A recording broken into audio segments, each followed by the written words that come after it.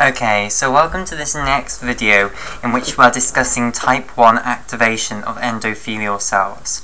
Okay, so what we've seen so far is that when histamine binds to the H1 receptor on the surface of the endothelial cells, this will lead to a downstream pathway that overall leads to the production of prostacyclin or prostaglandin I2. And this prostaglandin I2 is then going to be secreted from the endothelial cells, okay?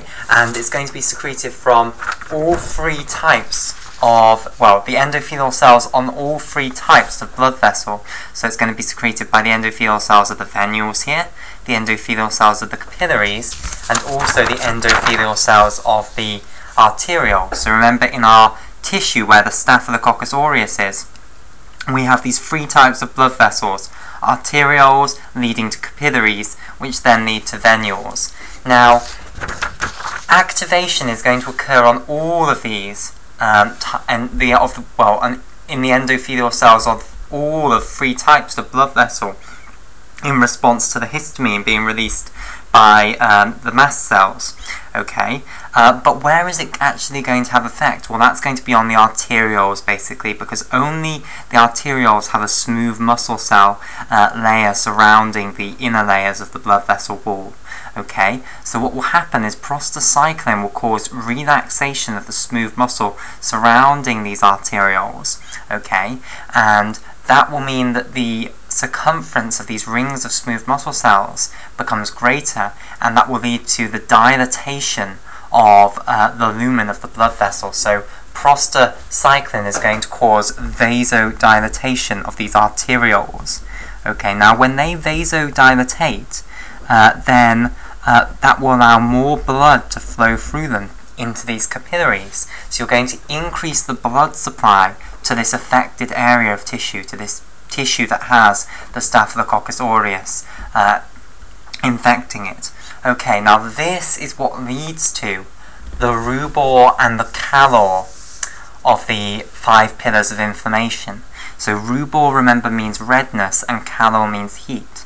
So basically, in the area that's going to undergo the inflammatory response, you're going to get redness and heat, and that's because all of the arterioles leading to this area, to this affected area, are going to dilatate and allow an increased blood flow to that area. So you're going to get more blood in that area, and that's going to lead to that area appearing redder than the normal area, well, the normal area would, and it's also going to lead to it becoming hot, because blood is a very warm fluid, so it's going to lead to heat as well, calor. Okay, so you also have another mechanism for inducing vasodilatation. So prostacyclin is one of the mechanisms by which activated endothelial cells, type 1 activated endothelial cells, are going to induce relaxation of these smooth muscle cells. But there is actually another mechanism, and this will also be induced by the GQ pathway. So we've discussed that when the histamine binds to the H1 receptor, okay, I'll just get the pathway back up. So where is it? Here it is. No, not there it is. Here it is. So when histamine binds to the H1 receptor, it's going to activate our G protein and get this alpha Q GTP complex here, which will activate phospholipase C beta, and phospholipase C beta then breaks down phosphatidylinosytol 4,5-bisphosphate into diacylglyceride and IP3. IP3 then acts on the IP3 receptors in the endoplasmic reticulum to cause release of calcium from the ER, and that calcium then goes on to activate the cellular phospholipase A2, and that leads to the production of the prostaglandin I2. However, the calcium rise also acts for another mechanism, which we'll discuss now. Okay, so calcium, when it rises, is going to bind to a protein known as calmodulin. Okay, and I'm going to give a little bit of a discussion of calmodulin, because calmodulin is a protein that many people have heard of, but very few people actually know what it is or know anything about it. So calmodulin then. Calmodulin has 2 lobes, so I'll show it like this, with a linker in between them. Okay, and one of the lobes is known as the N lobe, okay, and the other lobe is known as the C lobe. And these 2 lobes of calmodulin both have 2 calcium binding sites. So the N lobe has 2 binding sites for calcium, shown here by these 2 circles, and the C lobe also has 2 binding sites for calcium. Okay, and these binding sites for calcium are what are known as EF hand domains. And I want to just explain to you what an EF hand domain is. So an EF hand domain is a structure within a protein, or it's a polypeptide structure which is capable of binding calcium. Okay, and its general structure looks something like this. So if this line represents the polypeptide, it represents the polymer of amino acid after amino acid after amino acid, etc. Then the polypeptide folds into this sort of loop here. Okay, and this loop, the actual amino acids within this loop, so if I demarcate these amino acids, so here is an amino acid followed by another amino acid followed by another amino acid, etc. The amino acids that are within this loop are all amino acids which have acidic R groups, and let me explain to you why this is going to help them to coordinate a calcium ion. So for instance, if I give you an example of an acidic amino acid, then let's take aspartic acid. So here's the amino group of the amino acid, here's the alpha carbon, here's the carboxylic acid group here.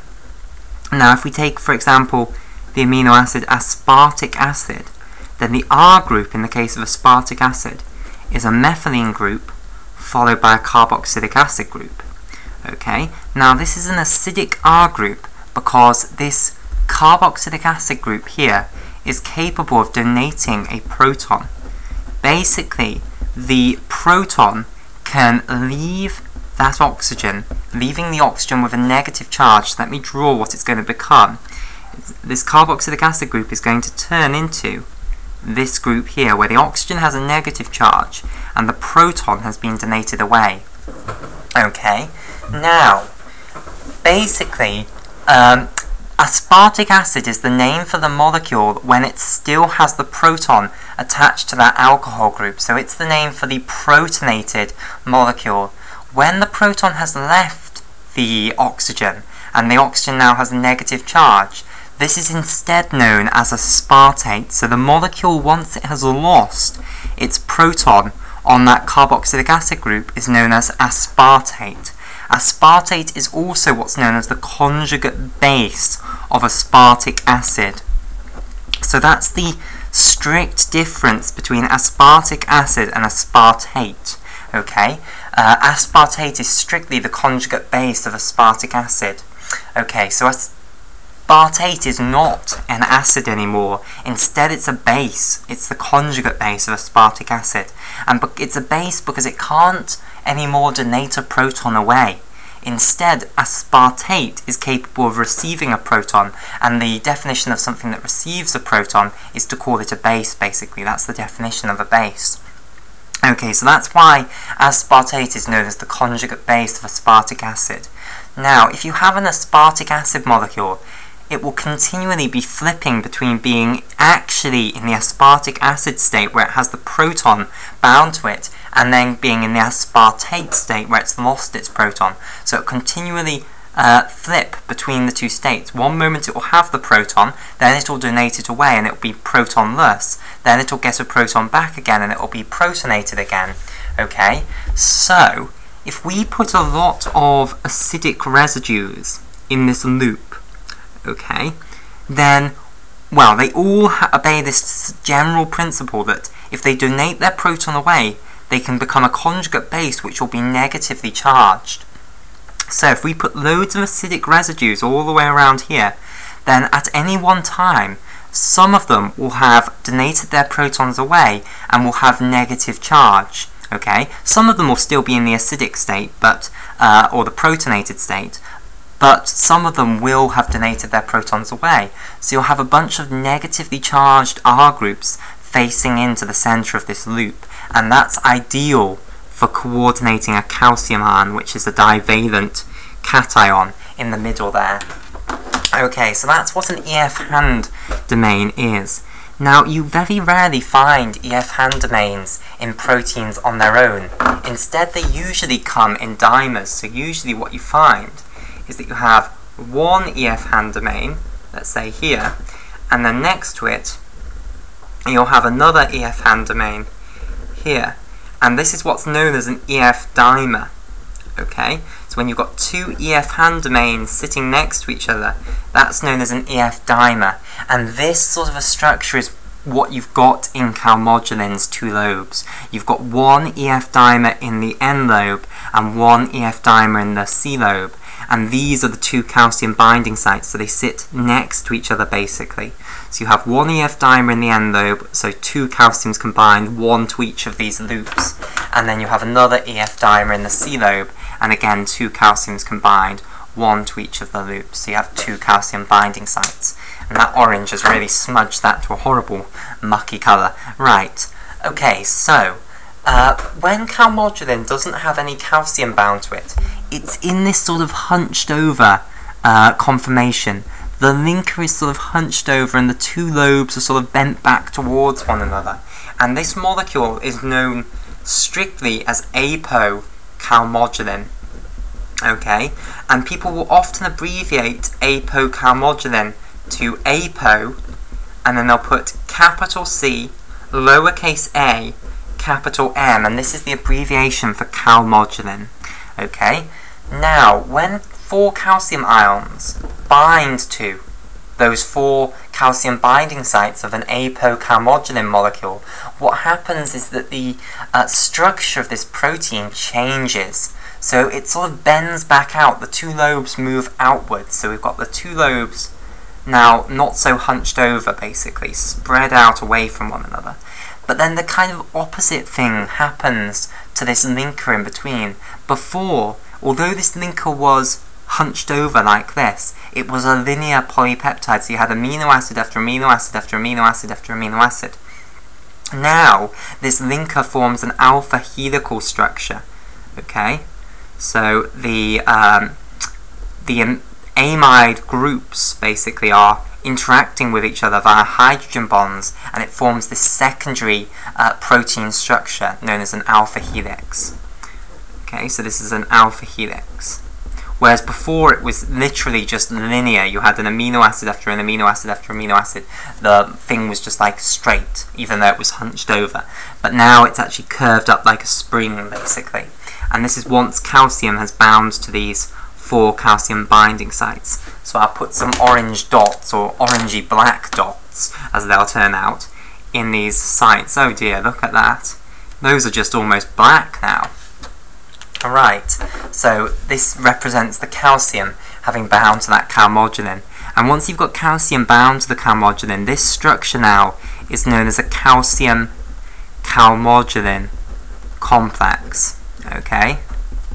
And for short, this is often denoted Ca2+, and then we use the abbreviation for Cam again. So this is calcium, and then CAM, like that for calmodulin. Okay, right, so that's just a little deviance into Calmodulin's structure, just so that anyone who doesn't know much about Calmodulin now does know something about Calmodulin. Let's now see what calcium calmodulin complexes are going to form, or what they're going to do. Right, so when the calcium goes up due to the histamine having stimulated our endothelial cell, or of course we said long ago that it could have been more general than histamine. There are many pro-inflammatory molecules capable of doing this. It will bind to calmodulin, and you'll get these calcium calmodulin complexes. So here's our calcium calmodulin complex with this alpha helix now linking the two lobes of calmodulin. Okay, and we've got four calciums bound to this calmodulin, and I think I'll do it with a different colour rather than orange to avoid that horrible smudge. Okay, so there we have our calcium calmodulin complex. So what is this calcium calmodulin complex going to activate within our endothelial cell? Well, basically, it's going to activate eNOS. Okay, so there is an enzyme within our endothelial cell known as the endothelial nitric oxide synthase. Okay, so this stands for endothelial nitric oxide synthase. Okay, and this enzyme does what it says on the tin. It's going to produce nitric oxide, the free radical nitric oxide. And by the way, endothelial nitric oxide synthase, or ENOS, is also often written, it's also often called NOS-free, nitric oxide synthase free. And in fact, nitric oxide synthase free is the more correct name for ENOS. The reason being that ENOS is actually expressed in loads of tissues other than just endothelial cells. It was originally found in endothelial cells, which is why it was called endothelial nitric oxide synthase, but it's actually found in a huge number of other places. So it's more correctly now called nitric oxide synthase free. Okay, now, once this enzyme has been activated within our endothelial cells, it's going to start chucking out nitric oxide, okay? So if we draw our endothelial cell here again, when the calcium went up in the cytoplasm, it's caused the formation of calcium calmodulin complexes within the cytoplasm, and now we're going to get the activation of this NOS-free enzyme. So let's have our NOS-free here, and usually it's attached to the membrane of the cell, okay? So this is NOS-free, and it's going to start producing nitric oxide, okay, often abbreviated to NO, okay? And nitric oxide, just to tell you what the structure of it is, here's the nitrogen. It's nitrogen double bonded to oxygen. Now that means the oxygen's perfectly happy, but the nitrogen still has one free lone electron, so this means that this molecule is actually a free radical. Okay.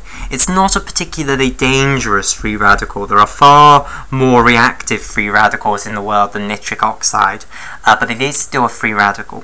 Okay, so basically what's going to happen is when you activate these endothelial cells, they are all going to start producing nitric oxide, okay? So again, in all three types of blood vessel, the arterioles, the capillaries, and the venules, the endothelial cells are going to start producing nitric oxide.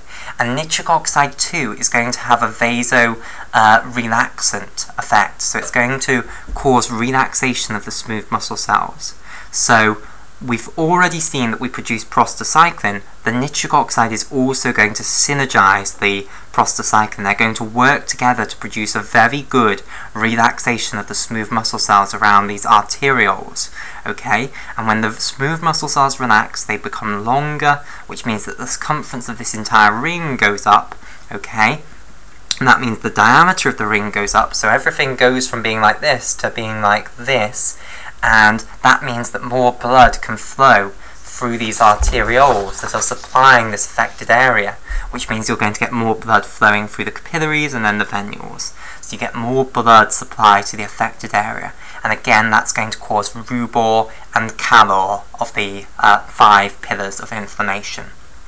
Okay, so those are two effects of activation of type 1 endothelial of type 1 activation of endothelial cells, which are aimed at producing vasodilatation. Overall, the endothelial cells start producing prostacyclin and nitric oxide, and these cause vasodilatation. Okay, so we're now going to move on to how you actually get the endothelial cells to contract to increase the size of the gaps between neighbouring endothelial cells and make the capillaries more leaky so that proteins within the blood plasma, such as the complement proteins, can get out and fight this Staphylococcus aureus. And we'll continue this discussion in the next video.